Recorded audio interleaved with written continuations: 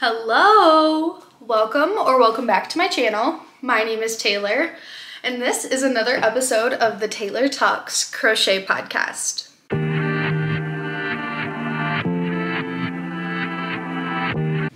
It has been so long since I filmed a podcast. I had to go back in my notes and see what I actually talked about in my last podcast. So much has been going on, and I actually got hit with a really bad cold over like Memorial Day, and it is June 18th when I'm filming this, and I am still kind of like recovering from that. I could not do anything for almost 2 weeks, and then I had like a really important work trip, and so it has been crazy. So because it has been so long, I have a ton to share with you guys today. We have a lot of finished projects,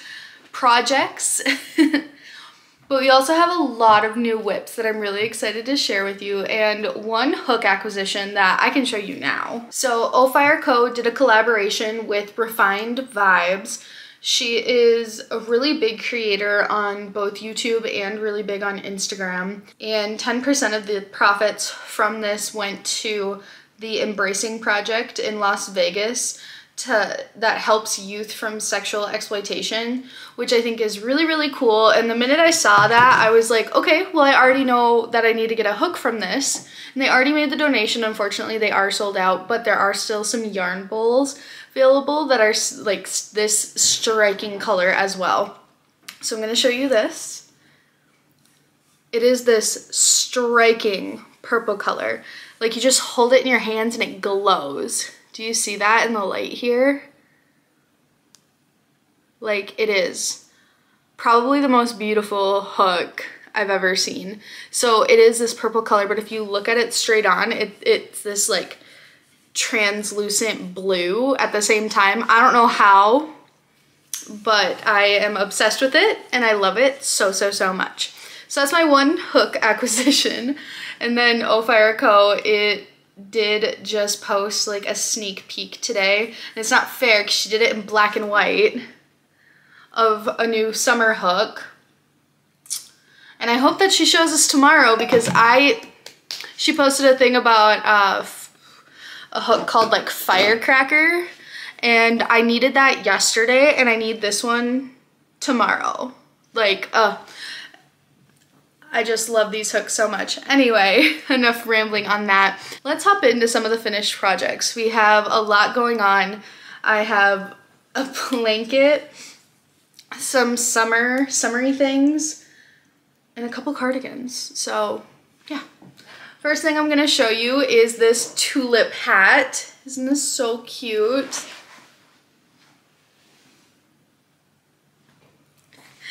Oh, it's so cute in this lavender color. So this is a pattern I bought off of Etsy. It's called the Lily Flower Bucket Hat from Wonderland Patterns, and they are also under Wonderland Patterns on Etsy, which, like I said, where I bought this from. I have made a couple of these, and I plan on making a few more in mostly cotton yarn, just because I think that that's most conducive to a hat, like a summery hat like this. But I think this is so cute if you were to do like a Ren fair or something. It is a little bit big. If you look at it on my head, you're like, oh, honey, your head looks a little like swallowed up by that.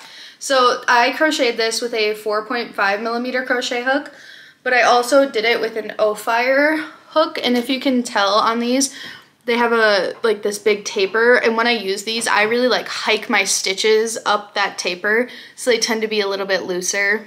That's a me thing. So to do the cotton ones, I've been using a hook that, like a Clover Amore hook. But I mean, I still like this, and I don't feel like it really impacts my wearing of it all that much. She's a little big, but she's still cute though. So that's the first thing that I have finished, and I've been making quite a few more of these.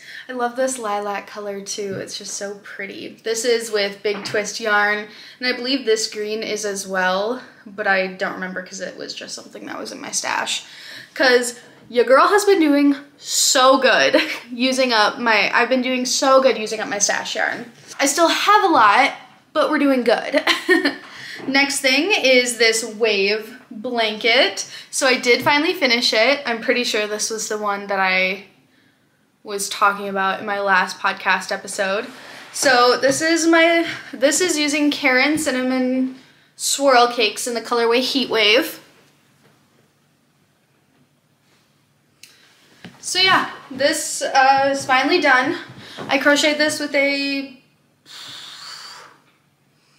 either a 6 or a 6.5 millimeter crochet hook. When you're doing these waves, it's really nice to crochet with a little bit of a bigger hook because the waves tend to like bunch up, which you're gonna see when I show you another wave project that I've been working on recently. So yeah, this one's done. I don't have much more to say on that because I feel like I've been talking about it forever. And then the next few things are actually using some granny squares. I know I've been talking about how much I have been making these recently, but I haven't been making projects out of them. I've just been making the squares and being like, that's a project. Ends not woven in nothing. So I actually made this bucket hat, and I've made quite a few of them. And a tutorial just went live on my channel this past weekend on how to make this with 5 granny squares. Super easy. It takes, I don't know, it takes me about less than an hour to make it. So just a very fun little thing. And this has been perfect when it has been kind of sunny here. I can wear this down to the pool and it completely covers my whole face, because if there's one thing I don't want, it's my face burning. So that has been the other hat that I've just been obsessed with recently. And then I made a big project with these squares, but this is like a little project I did with some of the leftovers, and I've actually been using it a lot. This is just a little purse I made with 3 of the granny squares. I believe this was like Lily Pad Aran. Oh, and this one is Soft White Hot Stuff, I think. But yeah, so this is just a little purse thing. I've just been throwing my keys and my wallet in there, and I really haven't had any problems with it stretching too much, but I also only put my phone, my keys, and my wallet in there. So yeah, not too much to say on there. I'm sure if you wanted to, you could put a Kindle in there, but like I said, I've just been kind of using it as a grab and go purse. The big project that I used with those granny squares though, I made this beautiful granny square cardigan. And I'm so happy and like so proud of myself. It's gonna look a little weird with this over it. So here's kind of what it looks like. This is unlike anything that I have made before. I am so happy with how this turned out. Let me do a little 360 for you. It almost gives like old lady coat vibes, I think. And the sleeves are a little long, so I did cuff them here. They're not sewn that way though, so I can make them long again. Did 5 squares across the back, and then for the front panels, I just did 2 and 2. So then you have that extra row to kind of accommodate for your neck, I guess. And the fact that like we are not just like flat beings, I guess. I'm a 3D person.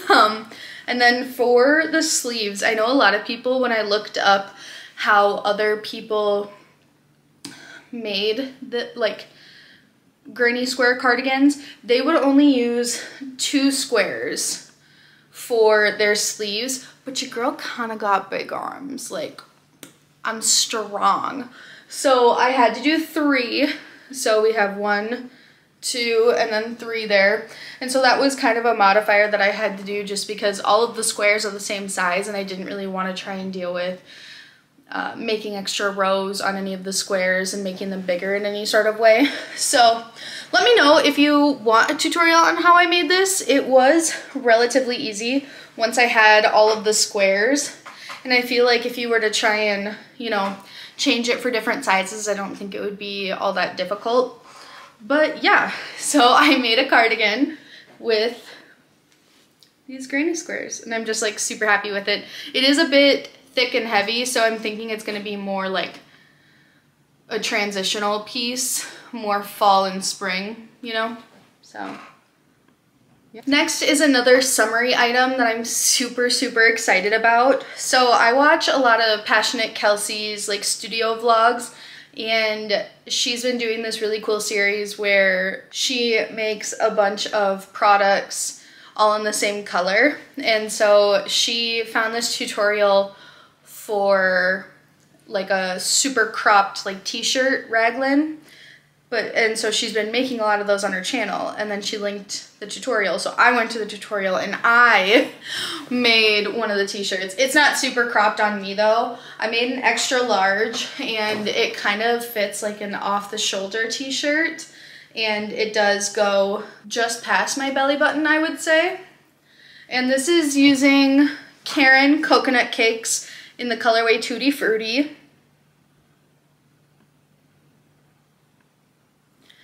Sorry if the lighting's a little funky in here. The weather in Rapid right now, not great. I want it to be sunny so bad, but it's super cloudy. It's not even that warm out today. It is 68 degrees right now. What? Why? That's not cool. Next is this ruffly skirt.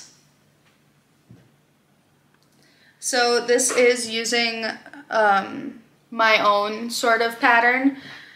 It needs to be steamed so that some of these ruffles will relax. This is with Lion Brand Respun in the colorway Rose, I want to say. It's either called Rose or Blush.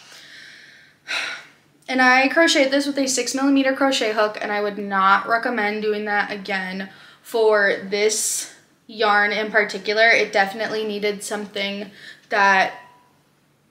smaller. It came off way more as a weight 3 than a weight 4 yarn. It works just fine as a skirt. I really, really like it. I wore it out to dinner the other night, and it worked fine.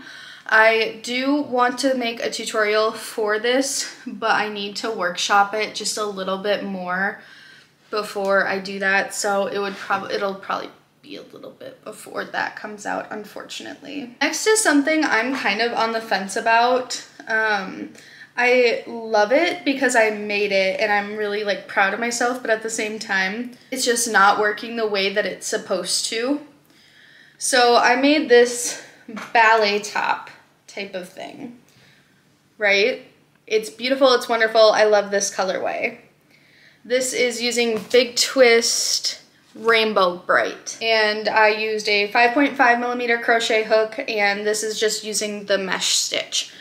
And I think that this turned out really good, but it doesn't sit over my tatas quite nice. So when I put it on, it basically is like kind of up here when I need it to be here. So I don't know if maybe like a good wash would help relax the stitches or anything, but it's a mesh stitch, so it's already like a pretty relaxed stitch.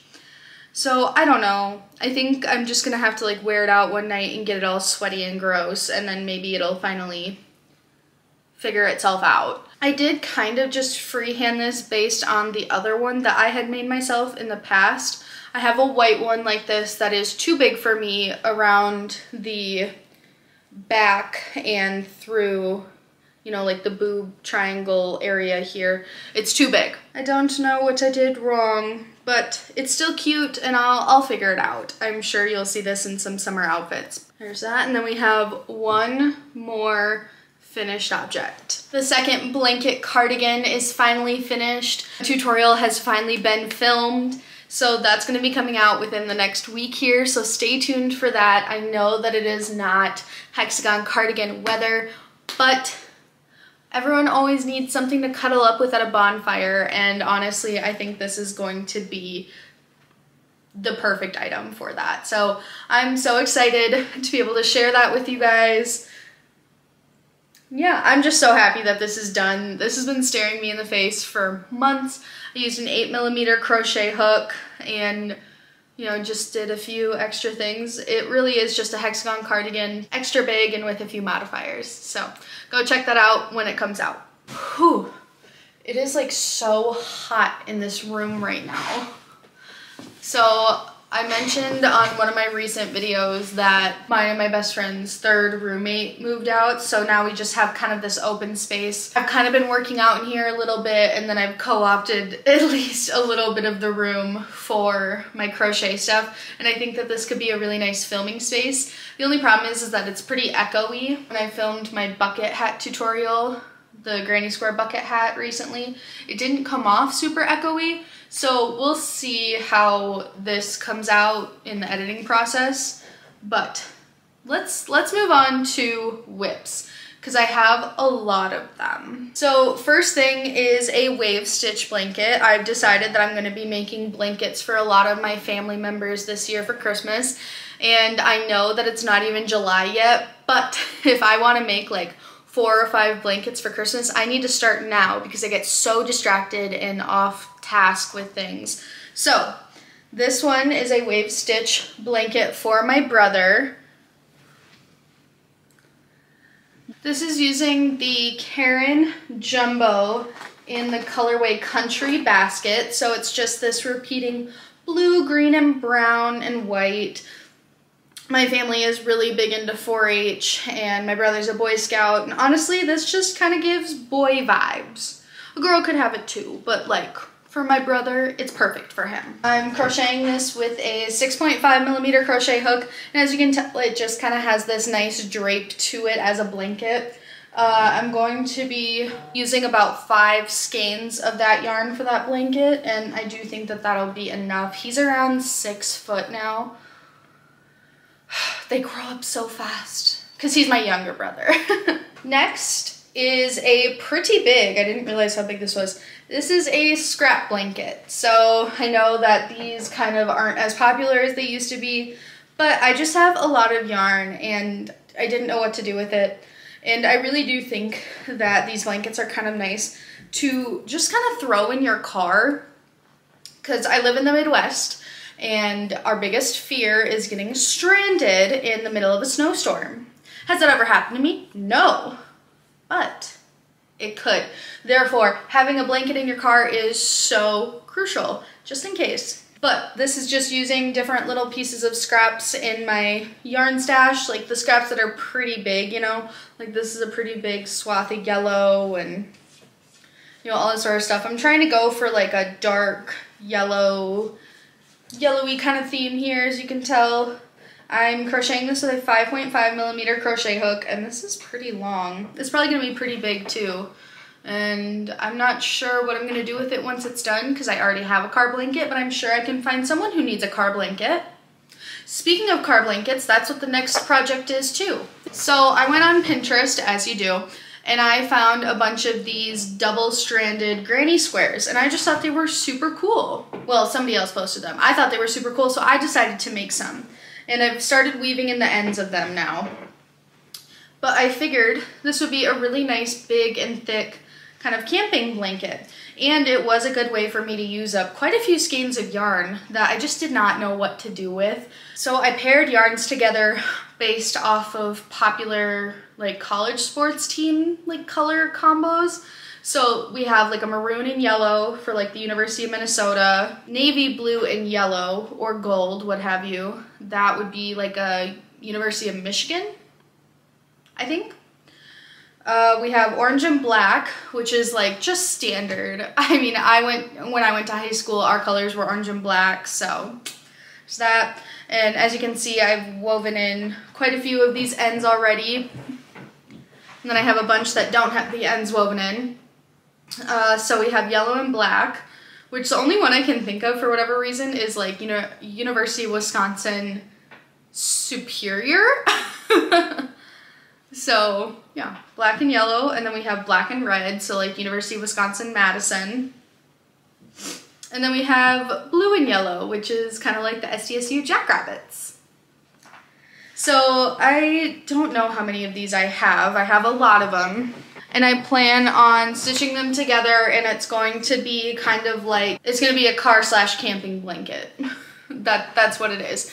So, as I said before, I don't think I need these blankets, but somebody in my life, I'm sure, will. And the nice thing about, you know, just using up these acrylic pieces in my from my yarn stash is, one, they're gone, but two, if I'm giving someone an acrylic blanket, that's an easy to care for blanket. I really don't recommend using anything else for blanket making. So those were the two big projects that I've been working on, or the three big projects I've been working on. So now we're gonna get into a little bit of the smaller stuff. This first thing is the second panel of what's going to be a hexagon cardigan. I have the first panel right over here. So as you can tell, I've already sewn up or stitched together one side and made my short rows. And so just want to finish the second one. I am so close to finishing it, and then I get to be done. That is using Lion Brand Mandala Bonus Bundle in the colorway Spirit. I'm using a 5.5mm crochet hook. If you buy two of these and just like use a 5.5mm crochet hook, it is the perfect amount of yarn to make your two panels for a hexagon cardigan. This next thing is only a WIP because I'm stupid. So when I was trying to make the blanket cardigan, I whipped up the first panel so fast. And so I went to start the second panel. And what do you see that's wrong with this? This is supposed to be the second panel. What's wrong with this? It's not a hexagon, it's a square. So this is going to be kind of like my Easter egg sweater dress thing that I made earlier in the year. I'm going to finish the rows here, and I have quite a bit of leftover yarn from the blanket cardigan in these different colors that I think is going to create like a really fun little forest sweater dress thing. So yeah, I mean, this is mostly done. This is gonna be with an 8mm crochet hook again, but I just need to start working on it. And this was the reason why the blanket cardigan took so long to make, because I felt so stupid after this happened. Next is kind of something I'm trying to workshop, another sweater. It's going to be a wave stitch sweater. Okay, I'm not sure where I think the camera cut out. My battery died, which has not ever happened to me before. Also, the camera started overheating because we're in the sun right now, so had to change the camera angle a little bit so it's not quite in direct sunlight here. So this project is going to be a wave stitch sweater. It's going to be quite big, a sort of like drop shoulder type of thing. I have my front and back panels here, but I want to figure out, I need to do some rows up top here to kind of even out it, to like make it straight so that I can like sew them together and then make the sleeves. So that's the next sort of step with these. I'm using my new O-Fire hook in a 5mm, but as you can see, actually I don't know if you can tell, but like I can tell, with the waves it just like bunches a little bit more, which is why I recommend sizing up if you're going to do a wave stitch.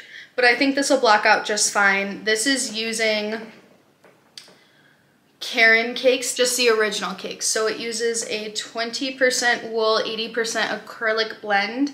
And so it's super soft and it's been really nice to work with. It is kind of heavy and hot to be working with wool right now, so I don't entirely love that. So we'll see where we fall on, you know, working with that. And then the last two things are in the very like early kind of stages of being made. So first, this is another one of those top-down shirts like I showed you earlier. This is using the Karen Cakes coconut cakes in the, I can't remember the colorway. I think it was called like jam, like jelly or something. It reminds me of a bomb pop, and I want to make this second one so that I can wear it on the 4th of July. So I'm using a 5mm crochet hook, and I'm using the tutorial, and I'm just setting up the raglan round and doing like my first increases right now. I literally just started this last night, so really not far on that one. And then the last thing is this book sleeve. The pattern is by LTK Cuties because I was feeling like doing some puff stitches today. So yeah, I have only made Kindle sleeves, so this is the first book sleeve. So it'll be interesting to see when I'm done, like how big of a book it can fit. I think I'm probably only just over a third of the way done, because I mean it's gonna have to be pretty tall, but I'm trying to use up some yarn. So this is using the same stuff as that like tie top, that mesh one. So this is Big Twist Rainbow Bright, and I just want to kind of use it up and then also make some of these for the Pride Market that's coming up. And I'm thinking that maybe, depending on what I end up doing this weekend, I might do like a how many like Kindle or book sleeves can I make in a day? And that would be kind of a really good thing to have on the table at the market, because a lot of people do read out here. Like, it's crazy. I feel like I've met more readers out here than anywhere else ever. So that's pretty cool. That is everything I have to show you guys today. Thank you so much for joining me. I know this was a long one. Hopefully you enjoyed it. Don't forget to leave a like on this video, comment down below what kinds of projects you're working on right now, and subscribe to the channel for more content like this. I am wanting to start getting into like crochet studio vlogs. I don't really have a studio, but more on, you know, my making process and the way in which I like go about things, and just kind of like talking to you guys more. I really had a good time making my like cozy cabin vlog. It ended up being really long, but I really had a good time making that. So go check that out after this video, and I will see you guys next time. Bye.